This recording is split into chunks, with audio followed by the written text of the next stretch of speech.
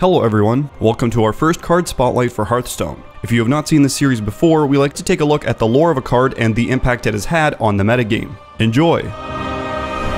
Not all who wander are lost. Velen has been the leader of the Draenei people since their flight from Argus 25,000 years before the first Orcish invasion of Azeroth. As his title entails, aided by the light, he was granted the gift of prophecy.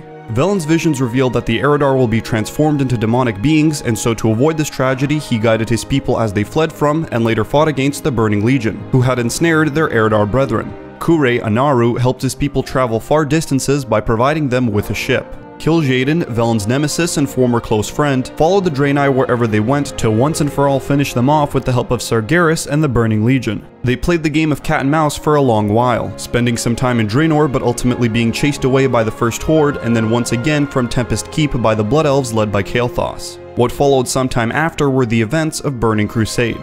Serving Kil'jaeden, Kael'thas sends his new troops, the Fell Blood, to attack his own home, Silvermoon City. Lady Liudrin and the Blood Elves who used the power of the light selfishly were helpless, so she traveled to Shattrath City to visit the Naru Adal and begged him for forgiveness for what they have done, and aid in the war. The Draenei and the Blood Elves banded together and defeated Kael'thas to stop the summoning of Kil'jaeden. Following Kil'jaeden's defeat at the Sunwell, Velen restores the Sunwell to its former glory. After the events of Velen's prophecy about the Burning Crusade had passed, he receives a new vision about a great war between the darkness and the light that is fast approaching, and that Azeroth will be its principal battleground. This leads to Velen taking Anduin under his wing to teach him the way of the light. As he trains him, he receives another vision about Anduin leading the army of the light not as a prince but an armored warrior.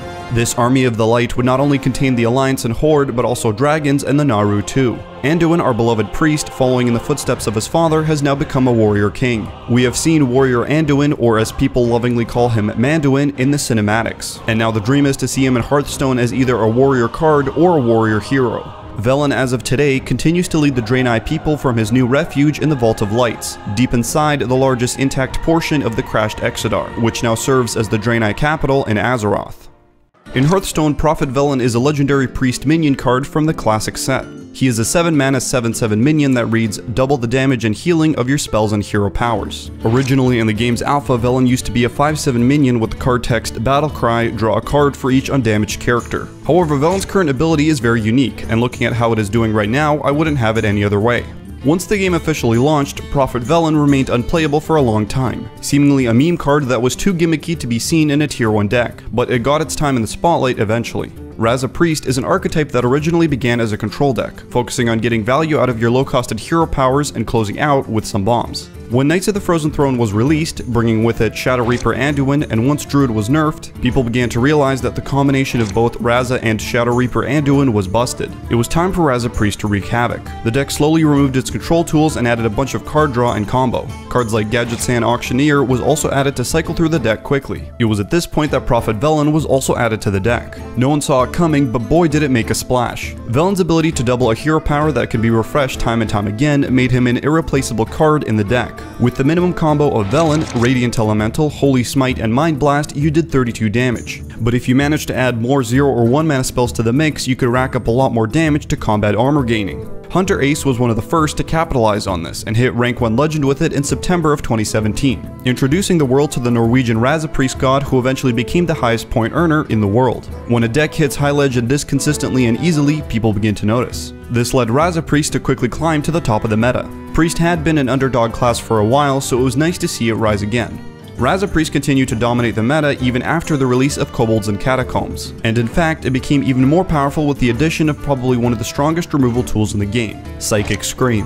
This deck had so much of an impact that Team 5 finally decided that it was time to put it to rest. On February 6, 2018, Raza the Chained was changed so that it reduced your hero power to a cost of 1 instead of 0. This meant that you couldn't do the one-turn kill combo with Velen anymore, ending the era of Raza Priest but not the era of our favorite Draenei. Velen made a comeback in yet another combo deck famously known as Clone Priest, named after the legendary spell Zarek's Cloning Gallery. Cloning Gallery flew under the radar until Complexity's Asmodai hit rank 1 legend on stream in September 2018. His deck showed a lot of innovation and reminded people of the big priest that could burst your opponent down. Dismissed initially as just another joke deck, it eventually proved its competitive viability.